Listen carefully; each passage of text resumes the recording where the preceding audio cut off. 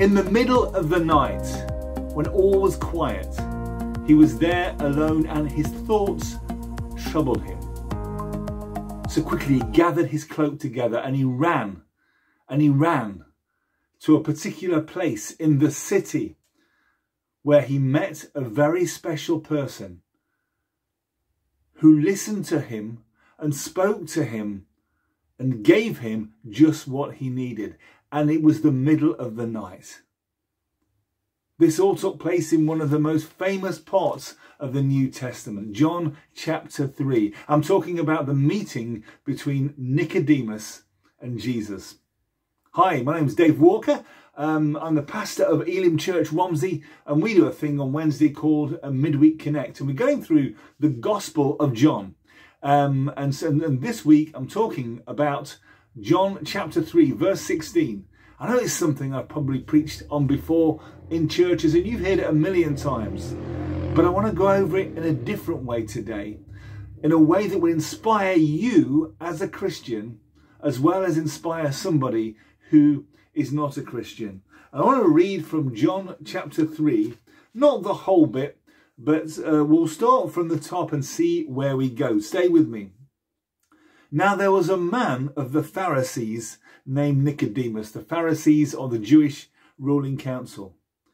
He came to Jesus at night and said, "Rabbi, we know you're a teacher who has come from God, for no one could perform the miraculous signs you are doing if God were not with him." In reply, Jesus declared, "I tell you the truth, no one can see the kingdom of God unless he is born again."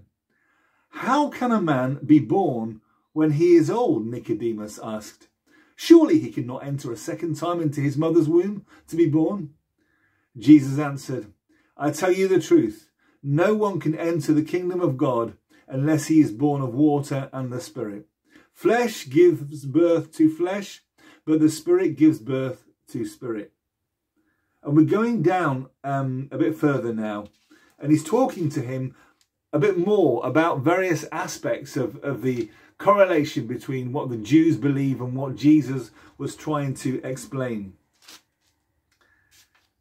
And we go down to verse 12.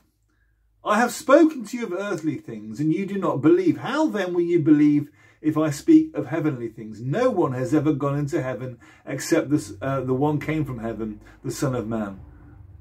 Just as Moses lifted up the snake in the desert, the Son of Man must also be lifted up, that everyone who believes in him may have eternal life." Wow, and here's the best bit, the most famous verse in the Bible, which today I will explain in a way that will encourage you as a Christian as well.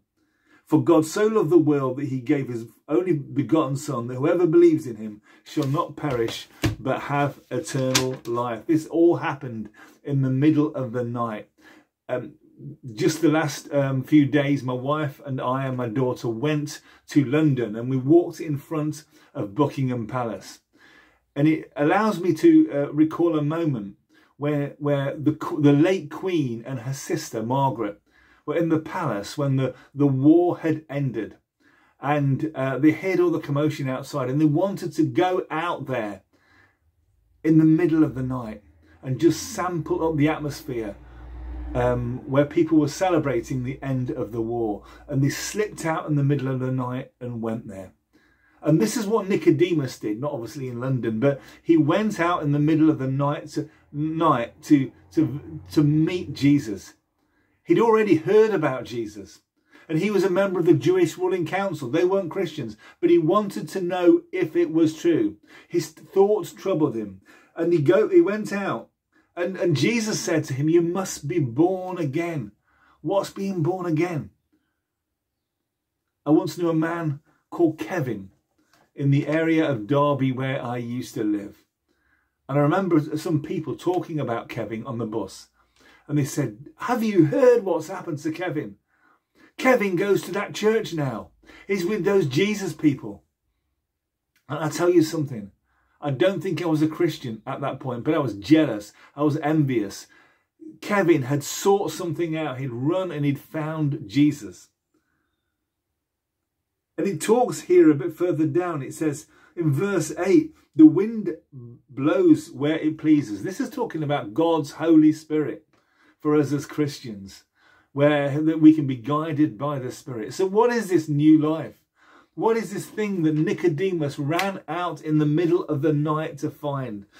God so loved the world that he gave his one and only son. Jesus died on the cross to pay the price for everything you feel guilty for, everything you feel ashamed of, or whatever you've done wrong. Jesus has paid the price. You've got to do something. You've got to do what Nicodemus did. And that's go and meet Jesus and say, Jesus, I accept your sacrifice on the cross. See, because there'll be somebody who won't. It mentions early on there, he said, Nicodemus says, we know that you do these miracles. So there are people who are aware of what God does, aware of the miraculous nature of Christianity, and yet they just deny it. But Nicodemus had had enough. He's thinking, I'm not wavering between two opinions. I've got to meet Jesus for myself. God so loved the world that he gave his one and only son, that whoever believes in him, gives their heart to him, will not perish but will have eternal life. I became a Christian on the 3rd of December 1986. And I remember walking away from the venue where I gave my heart to Christ, thinking, I have now got eternal life. I have not looked back since. I went to Jesus in the middle of the night. This was a meeting, a church meeting that was taking place quite late, and it was in the middle of the night. But I want to challenge you today in two ways. Number one, if you're not a Christian, I dare you to give your heart to Jesus. I dare you to just not worry about what other people think of you. That's what Nicodemus did. He didn't worry, and he went to Jesus in the middle of the night and he gave his heart to him. But something else, if you are a Christian and you're in the middle of the night and your thoughts trouble you, I dare you to take Nicodemus's example and to run to Jesus in the middle of the night. In other words, pray, because you never know what God will do. When Nicodemus went to Jesus in the middle of the night, he had the greatest conversation which changed his life. And we know that Nicodemus continued to have a walk with Jesus. Jesus saves from hell, saves from punishment, and gives you a genuine quality of life and a total assurance of eternal life. I dare you as a non-Christian to run to Jesus, and I dare you as a Christian in the middle of the night, when your thoughts are troubling you, just go to Jesus, speak to him, listen to him, hear what he's going to say to you. Because like Nicodemus, I guarantee you that if you give him time, he will change your life. God bless you. Thank you for meeting with us. As I said, my name is Dave Walker. I'm the pastor of Elim Church Romsey. We look forward to seeing you at church this Sunday. Hey, we've got a baptism. Somebody who gave their heart to Jesus, like Nicodemus, is being baptized on Sunday. You're welcome to come along. We're serving tea and coffee as well. We look forward to seeing you this Sunday, 10:30 a.m, Elim Church Romsey, Middlebridge Street, your local church. And there'll be a great welcome for you. Come along as you are. Thank you for joining us for Midweek Connect from Elim Church Romsey today. God bless you.